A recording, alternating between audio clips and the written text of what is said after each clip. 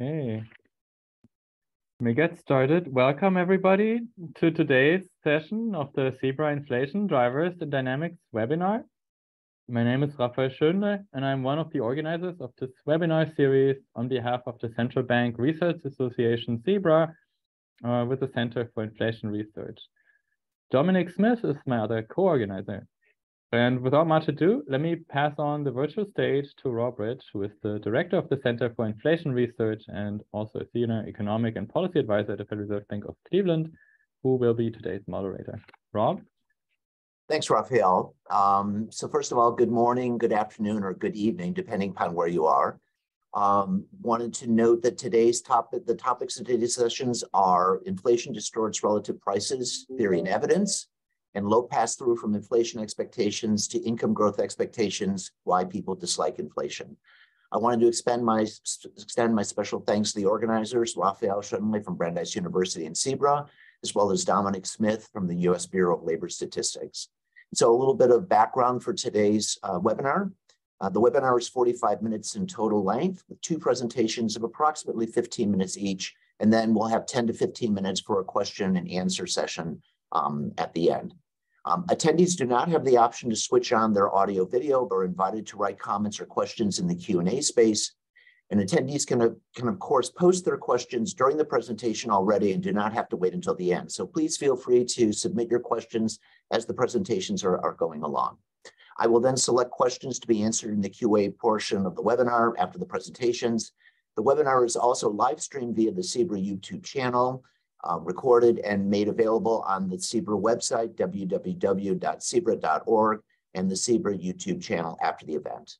And as a disclaimer, participation in the Zebra webinar does not constitute or imply an endorsement, recommendation, or favoring endorsement of the views, opinions, products, or services of the Central Bank Research Association or any other participating institution, individual, or entity. All views expressed during a Zebra or Zebra co-hosted event are strictly those of the authors, discussants, and other participants, and not those of Zebra, the co-sponsoring institutions, or any other participating institution. So with all of those introductory remarks behind us now, I'm very happy to turn over to our first speaker, Klaus Adam. Klaus will be talking about inflation distorts relative prices, theory and evidence. Klaus, the floor is yours. Okay, thank you. Thanks a lot for the invitation. It's a pleasure to be here, certainly. Thanks to the Cleveland Fed and also to Zebra and to Rob and Raphael. So let me just get my screen shared fully. So this is a joint project. Its title has been mentioned. It's about inflation distorting relative prices, and it's joint work with Andrei Alexandrov, who is at Princeton, and my longstanding co-author Henning Weber from Bundesbank. Okay, so what are we doing? Well, inflation has increased strongly and has also proven to be surprisingly persistent over time. And of course, not long after that, there were calls, why should we bring inflation down again? If we ask our models, the monetary models that we use in academia and central banks, they would say it's good to bring inflation down because too high rates of inflation, but also too low rates, actually distort relative prices, okay? And in fact, in these set of models, price distortions are often the dominant source of welfare costs of inflation, but there is surprisingly little evidence on this, in particular, surprisingly little structural evidence. So what we do, we provide structural evidence, that means evidence consistent with underlying theory, for inflation actually doing what they're supposed to do according to our models. And we find strong and robust support for this mechanism. Our empirical approach is derived from sticky price models, and we actually showed that the two popular variants of these models, time and state-dependent pricing models, they call for an identical empirical approach. And this empirical approach turns out to be surprisingly simple. It involves two steps. Number one, you want to detrend the relative price of an individual product across time, and then compute the residual dispersion from this detrending or this regression. And then in the second step, you compute the residual dispersion. You compute a regression in which you'd use the residual dispersion in the cross-section of products and relate that to a measure of deviation of inflation from its product-specific optimal level. And the theory is then going to tell us that the regression coefficient in this second regression is going to identify the effect of inflation on inefficient price dispersion. So that's not too difficult. It may sound difficult, but I will explain further down the talk what exactly needs to be done. Let me mention that this structural approach differs from what has been done in existing work, say very well-known papers by Fernando Alvarez or Sheremirov and others. They look at a measure of a cross-sectional measure of dispersion and then correlate that over time with inflation, which is quite different. Our structural approach actually works with minimal assumptions, and I want to emphasize that. For instance, we need no assumptions whatsoever on the behavior of the cross-sectional dispersion of flexible prices over time. So for instance, we do not need to assume that dispersion would not move absent movements of inflation. That's not something we need to impose. And we can impose very strong fixed effects. For instance, product by location specific fixed effects, and we can allow for product by location time trends in relative prices. All this is permitted at the very finely disaggregated product level, where a product is a service or object that is sold at a specific location over time. Okay. But we do need some assumptions to be able to identify things, and particularly we need to consider a set of products with identical degrees of price stickiness. So they should be reasonably similar along that dimension. And we also need that the sort of shocks that drive idiosyncratic variations in the desired price are driven by the same stochastic process. These are the two identifying variations that we need. And we think that, we use then UK CPI micro price data underlying the construction of the CPI. And we think that the UK expenditure items, which are roughly comparable to what is called in the US a CPI entry-level item, provides such a set of products. They are very similar products. We can plausibly assume price stickiness to be identical, idiosyncratic shock processes driving the efficient or the desired price being also identical. And we have 1,000, slightly more than 1,000 of these expenditure items in our UK data, which spans 20 years of time. And examples of the expenditure items are TV, flat panel TVs with 33-inch, shoes, men's shoes, trainers, for instance. So relatively finely disaggregate expenditure items. So then we can, within each item, we can run these regressions I was mentioning before, in particular for every product, which is a location and an object or service sold in the expenditure item, we can run the following regression.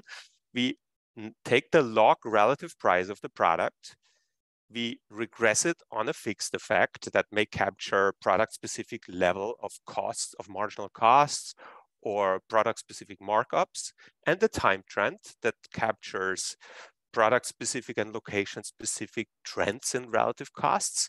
And we can detrend relative price this way. And this actually is giving you the desired relative price decline that the product actually would like to have over time. It ideally would like to implement. And what we're interested in is this residual. The theory tells us we should look at this residual.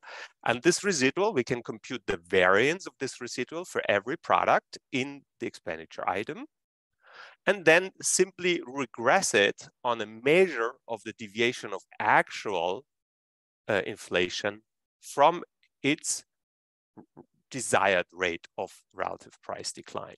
Okay, so this is a measure of the suboptimality of inflation from the viewpoint of the product whose desire it is to let relative prices fall at the rate pi star. In particular, if pi is larger than pi star, then inflation would cause a faster rate of relative price decline than is desirable from the point of view of the product. Okay, so with this second stage, the coefficient of interest is this CC, and this CC, according to the theory, sticky price theory with time or state-dependent frictions, identifies the marginal effect of inflation on inefficient price dispersion. That's it. So we run this regression, and depending on what sort of theoretical model you have, this regression coefficient would be related to underlying structural parameters of the model. For instance, in the Calvo case, it would be related to a measure of price stickiness. Alpha is the Calvo parameter, and the higher is alpha, the larger is the stickiness of prices, and the larger would this coefficient be. In the Mannheim model, the coefficient would be related to an inverse measure of the frequency of price adjustment. All right, and what we can now do is we can run this regression at the level of each expenditure item. We have more than 1,000 expenditure items, and then we can look at whether, as predicted by the theory, this coefficient is in fact positive, okay? And that's what we do. So I show you now the cross-sectional distribution of these coefficients. So on the left-hand side is the distribution of the intercept term, that's less of interest. And on the right-hand side, we have this coefficient that identifies the marginal effect of inflation on inefficient price dispersion. You can see that the vast majority of these estimated coefficients turns out to be positive, as predicted by the theory. And if we look at t-statistics, you see that they're very large. In fact, 95% of the coefficients have a t-statistic that exceeds +2, so is statistically significant. This result turns out to be very robust across a number of alternative specifications. For instance, you can add in the regression linear terms, it hardly moves anything, and these linear terms would have, as predicted by the theory, close to zero coefficient. We can also include or not include sales prices in this regression. It doesn't make any difference to the results. And in the paper, which is actually available on my website, we have an alternative approach that only looks at within product variation. And that approach also is going to deliver very similar results. On top of that, we can show in the paper that these coefficients do vary with the measures of price stickiness as predicted by the theory, but I have no time to go into this further. What I want to do instead is now look at more aggregate results. We have in the paper an additional result that allows us to decompose the cross-sectional dispersion of prices. In particular, the cross-sectional dispersion of log prices can be decomposed into one component that represents an identifiable component of the flexible price distribution.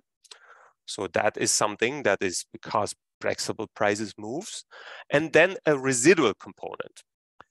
And time variation in that residual component, we show, captures time variation again in inefficient price dispersion that is due to time variation in inflation. Okay, this residual dispersion does in general not identify the level of inefficient price dispersion, as we show, but it identifies variation over time.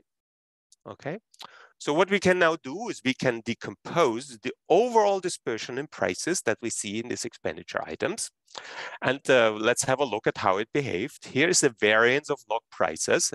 So what is this measure? We compute in every expenditure item the cross-sectional dispersion at any point in time, and then aggregate across expenditure items using expenditure weights. And what you see is that the variance increased from a level of around 15% to a level of around 23%. So a 50% increase in the variance of log prices over time. This is huge. What did inflation do over time? Well, inflation didn't move a lot over time. It was at 2% initially, dropped a little bit, went up a little bit, went down a little bit. But certainly inflation over time isn't moving at all with the variance of prices. This holds true even if you detrend the line up there, the overall dispersion of prices. There is no statistically significant correlation. However, what I told you is that we can decompose this cross-sectional dispersion into the identifiable component of flexible prices and this residual component. And that residual component is shown here in the lower graph, okay? It is the red line. And you see that residual component, which according to the theory captures time variation in inefficient price dispersion, is strongly correlated with inflation. In fact, the correlation is about 0.58, so close to 0.6, and is statistically significant at the 1% level. So this shows that in the aggregate, over time, movements in inflation do co-vary positively with inefficient price dispersion identified in a way that is consistent with the underlying structural model. So given this, now if you look at the scale, okay, you see that this variation in inflation is about very small, you know, from the bottom to the top, it amounts to about 1.5 to the 10 to the minus 3, okay? So how much price dispersion does time variation inflation actually generate? Well, the square root of that. So it amounts over the sample period in the price dispersion generated by variation in inflation alone amounts to around the square root of that. That's around 3.9%, a standard deviation of 3.9%. That's, I think, not small. It's quite substantial. So overall, however, this sort of inefficient dispersion makes up at most 1% of the observed variance. Okay, so then the question is, what drives the large increase in the variance of observed prices, the cross-sectional dispersion of prices over time? Well, the answer is it is the flex price distribution. Okay, so here we see the black line is the measured cross-sectional dispersion, and the other lines are measured of our identifiable components of the flexible price distribution, and you see they track each other very well. Okay, so let me conclude. I think we don't have much time left.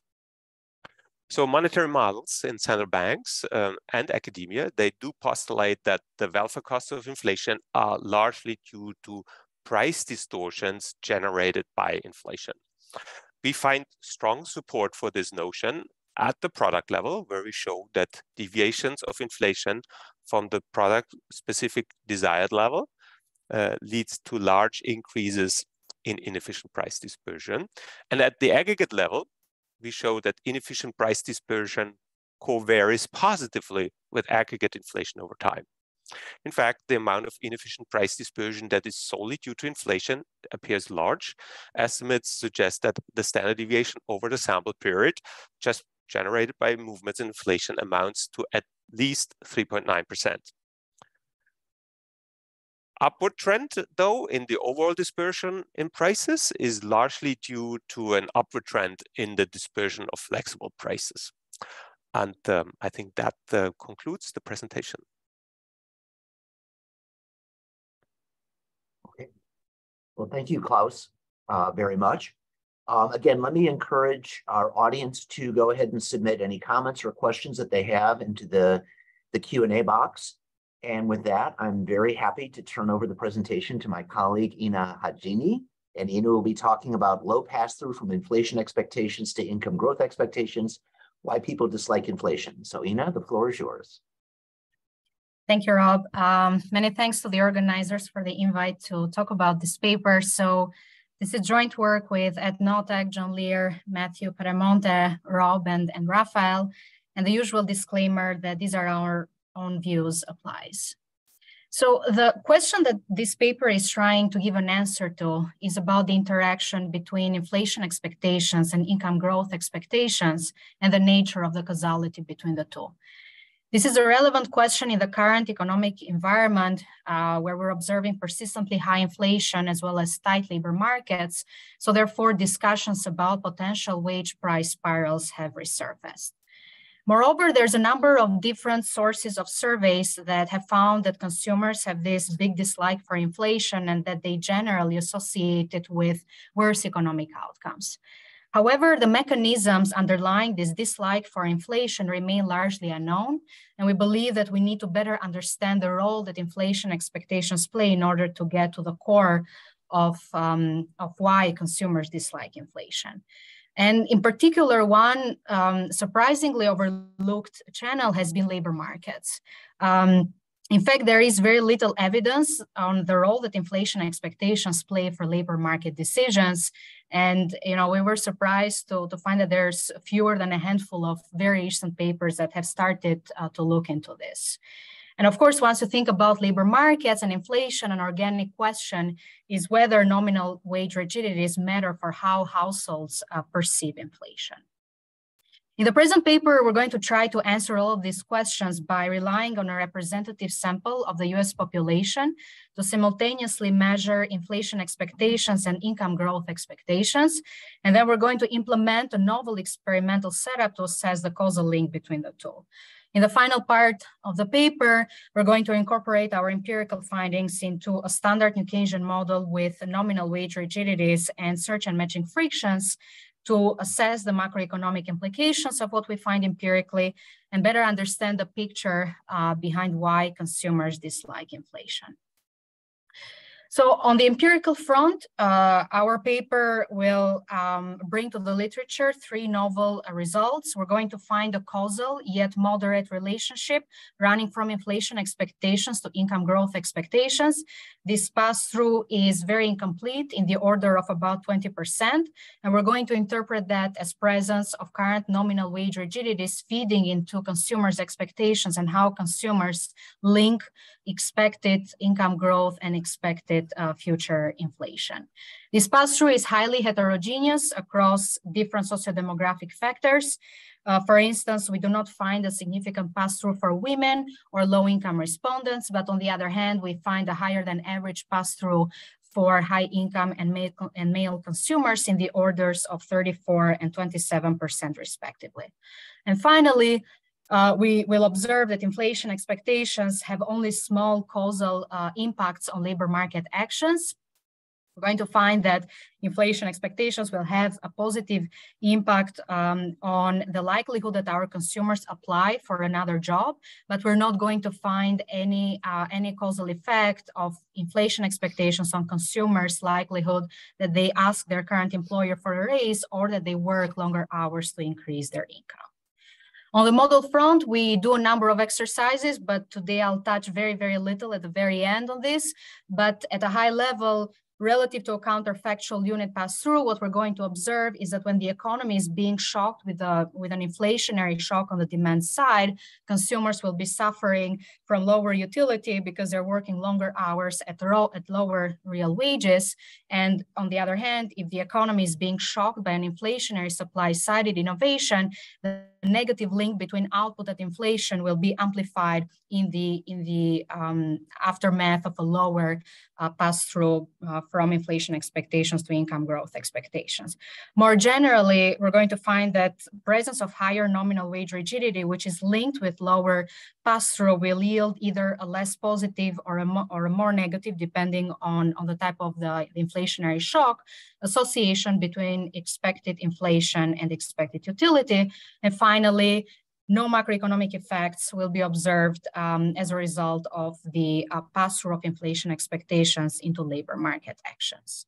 Without further ado, let me get to the core of the paper. So the experimental setup has really become the gold standard in the recent macro literature. So in February of last year, we worked with about 7,000 respondents, and initially we asked them about their prior inflation expectations and income growth expectations.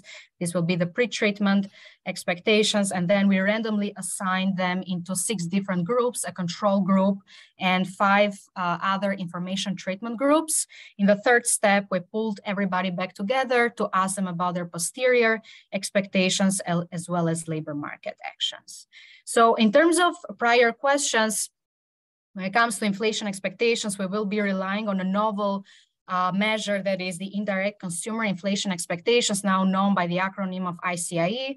This has been a joint project between Cleveland Fed and Morning Consult, and we have been publicly making available this measure at the aggregate level on a weekly basis starting from 2021. The question in a nutshell goes as follows. So given that given your expectations about developments in prices of goods and services during the next year, how would your income have to change to make you equally well off relative to your current situation, such that you can buy the same amount of goods and services as you do today? So in a nutshell, the question is trying to take advantage of the theory of indirect utility to infer consumers' inflation expectations. And for some context, this figure is plotting the evolution of this measure since its birth in 2021 up until recently. And as you can see, as inflation starts picking up, so do this 1 year ahead inflation expectations. And more recently, it looks like they have cooled off a little bit, but yet they remain systematically high above 6%. In terms of the prior income growth expectations, we're going to use what I like to call the plain vanilla question of whether households expect their income to increase, decrease, or stay about the same in the next 12 months. All right, so once we collect their responses, we're going to then assign our respondents randomly to 6 different groups. So you might belong to a control group that receives no information. You might be assigned to a group that receives information about the inflation long run target. You might be receiving information about the wage growth expectations according to the conference board. You might be given information about the past annual CPI growth.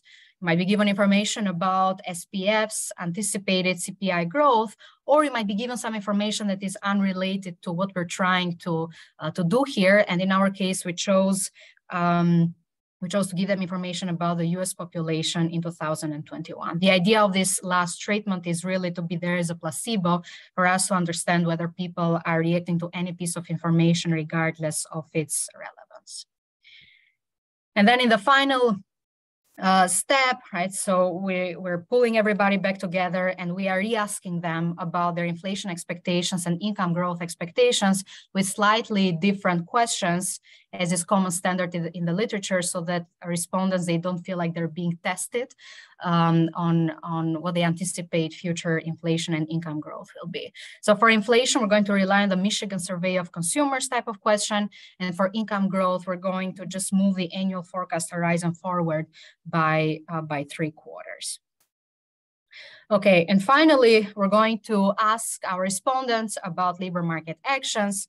In particular, we'll try to understand how likely they are to do any of the following in order for them to increase their income over the next 3 months. So for each one of the options, being applying for a job that pays more, working longer hours, or asking for a raise, they need to rate them from very unlikely to very likely. And of course, if none of these options applies to them, they can inform us a little bit more by describing the actions that they're willing to take to increase their income. Okay. Now, the empirical analysis is pretty extensive, and eventually, due to time constraints, I'll try to focus here on what is important. So the first thing that we needed to check is whether treatments are affecting expectations, and it turns out that they do, and I'll explain in a minute why that's important. So posterior inflation expectations, they are being moved around by treatments about the target, past inflation, SPF's expected inflation, as well as treatments about future wage growth. On the other hand, income growth expectations, they seem to be quite rigid, and they're affected only by information treatments around expected wage growth alone. Now, this finding that treatments can actually move expectations around is important. Why? Because from a methodological point of view, we're going to rely on the exogenous variation in expectations about one variable that's coming due to treatments in order to quantify the effect of that variable on expectations about the other variable. So to give you an example, suppose that we want to understand how inflation expectations causally affect income growth expectations, then what we'll need to do is essentially regress the posterior income growth expectations on the posterior inflation expectations while controlling for prior income growth expectations and instrumenting inflation expectations by the exogenous variation in it that is solely due to treatments related to inflation. Right? And a similar strategy is followed to check the other direction as well. So doing that, this is maybe the main table in our paper, and I'd like you to focus on columns 2 and 4. Okay, so in column 2, what we're showing is that the pass-through running from inflation expectations to income growth expectations is very incomplete, in the order of about 20%, whereas in column 4, looking at the other direction, we do not find a significant pass-through going from income growth expectations to inflation expectations. The pass-through, right, the former pass-through from expected inflation to expected income growth is higher for men, and it is greater for higher income respondents, but it remains insignificant for women and lower income respondents. Getting to labor market actions, there the empirical strategy is similar to what I showed earlier, but in a nutshell, we're going to find no causal effect of inflation expectations on our respondents' likelihood to work longer hours or ask for a raise in their current job in order to increase income. But we're going to find a small causal effect of inflation expectations on the likelihood that our consumers apply to another job in order to increase their income. And the magnitude is such that a 1 percentage point increase in inflation expectations will lead to 0.11 percentage points increase in the probability that our consumers apply to another job to increase income. From the model perspective, I'll give a very brief overview, and I'll only have time to talk about one exercise and maybe leave the rest for Q&A if there are any. So we're going to work with a general equilibrium model with search and matching frictions in labor markets. Eventually, the fact that treatments, which are information that is publicly available, are affecting inflation expectations means that consumer or our respondents, they are not fully informed about what's going on. So in order to address that, we're going to introduce information stickiness in the expectations formation process for inflation. We're going to have nominal wage rigidity in the form that in any period, there will be some probability that workers cannot renegotiate their wages. In the case of no renegotiation, nominal wages will only partially adjust to past inflation. And what I'm noting here in red are sort of the two parameters that are, or the two features that are very important for us because we're going to use them in order for the model to match the empirical pass-through from inflation expectations to income growth expectations. And as a matter of fact, a higher pass-through is typically associated with lower nominal wage rigidity. Now, as I said in the paper, we do a bunch of exercises. I'll just talk about one here, which is we're going to try to understand how presence of nominal wage rigidity, which is linked to the pass-through, right, affects the association between inflation expectations and expected utility in the model. What we're going to do is simulate the model for many pairs of the parameters guiding the wage non-renegotiation probability, as well as wage adjustments to past inflation. So the non-renegotiation probability is denoted by a gamma. And what we're going to essentially find is that regardless of where inflationary shocks are coming from, be this from a demand side or a cost push shock or a supply side, what we're going to see is that a higher nominal wage rigidity, or in other words, a lower degree of the pass-through, is going to make the relationship or the consumer's association between their utility and inflation in anticipation about the future be either less positive or even turn negative, right, depending on how high the nominal wage rigidity is or how low the pass-through between inflation and income growth expectations is. So to conclude, in this paper, what we're going to do is measure simultaneously consumers' inflation expectations and income growth expectations and establish a causality link between the two if it exists. We're going to find a low pass-through going from inflation expectations to income growth expectations that is heterogeneous across socio-demographic factors. We're also going to find that inflation expectations have only small causal impact on labor market actions.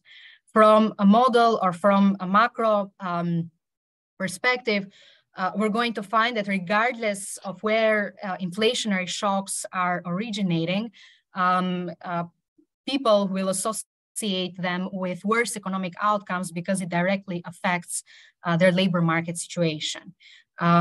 Such that a presence of higher nominal wage rigidity or a lower pass-through will lead to a less positive or a more negative relation between expected inflation and expected utility. And on a macro level, the efforts that our consumers will exert to increase wages because of higher inflation expectations will yield no changes in their real wages, consumption, utility, etc. So therefore, we're going to observe no macroeconomic effects of that. And with this, I conclude the presentation and I look forward to the Q&A session.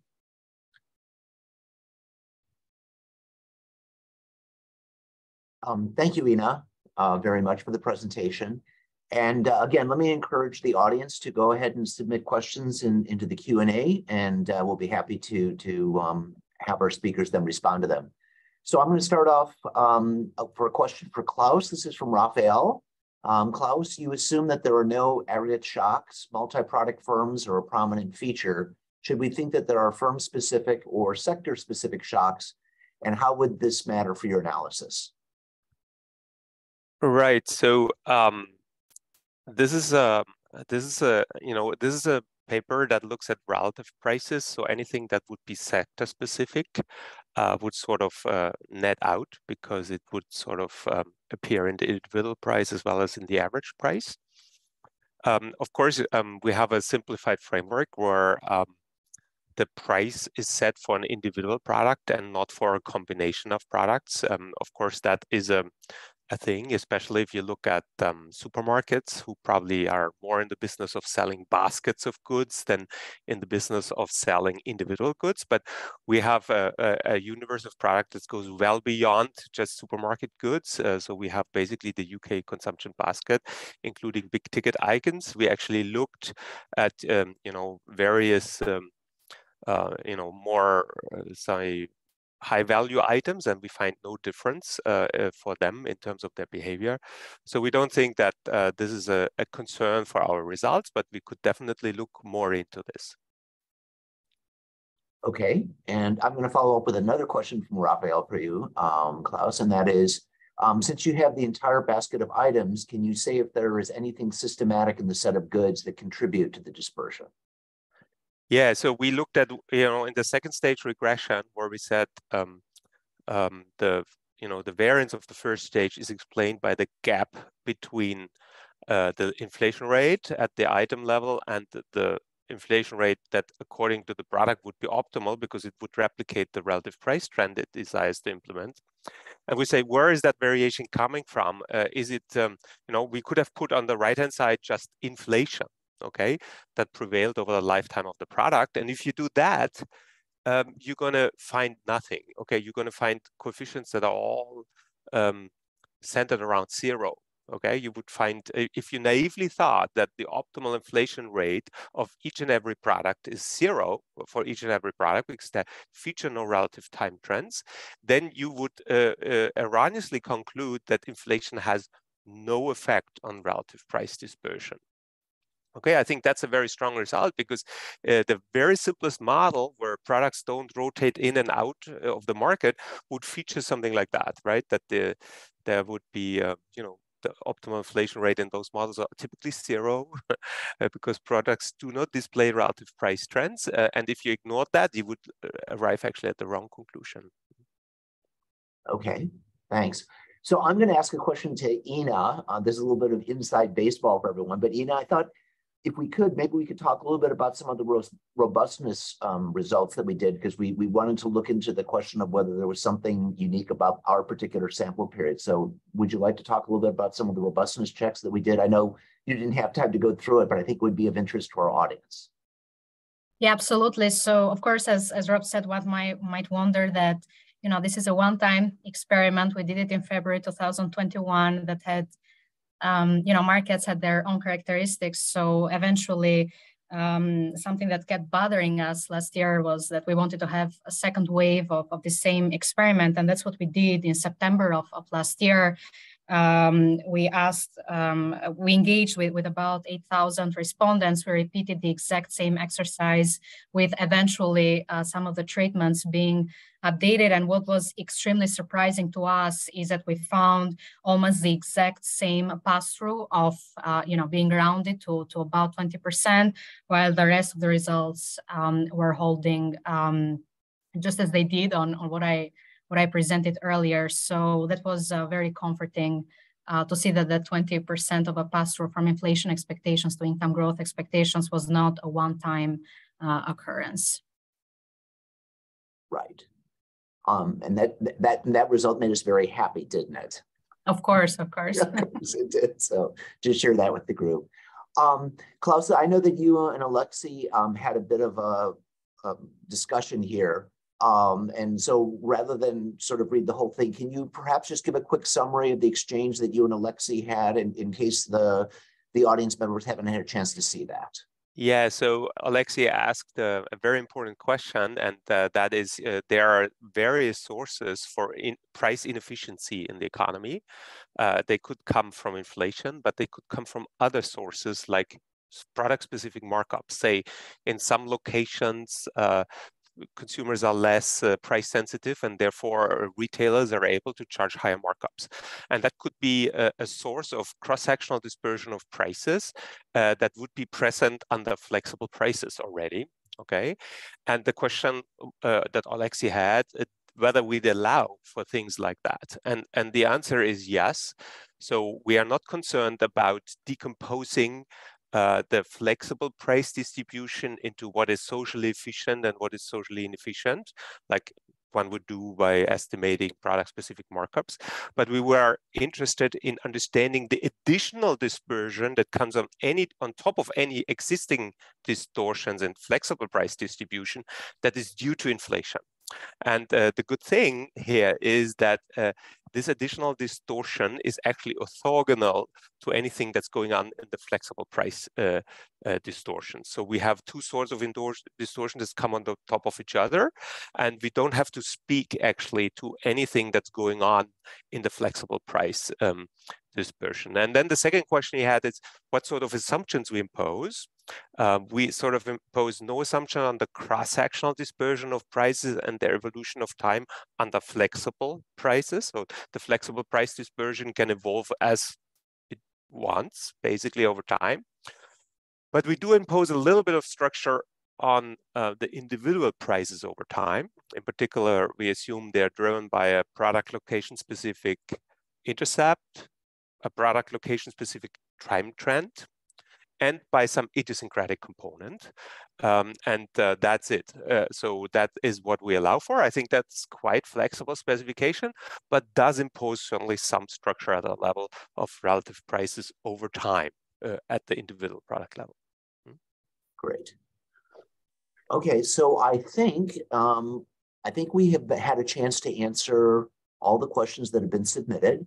So let me at this point thank both our presenters, Klaus and Ina. These were great presentations. Obviously, I have a bit of a vested interest in one of the presentations, but nevertheless, really enjoyed both presentations. And I think, Raphael, if I'm not mistaken, this will be the last presentation for the spring. So I just wanted to say I think this series has been terrific. I've enjoyed it a great deal. And I didn't know if you had any closing remarks, perhaps, that you wanted to share with the audience. Oh, I'm sorry. Apparently, I was incorrect. There appears to be one more on March 23rd. So why don't you go and correct my error, Raphael, for us, if you could. Oh, there's always more, right? More is better. So there's always errors on my part too. Yes. No. But thank you so much. Thank you both for presenting and these excellent presentations. And thank you very much, Rob, for moderating. And there's one more to return to. Thank you.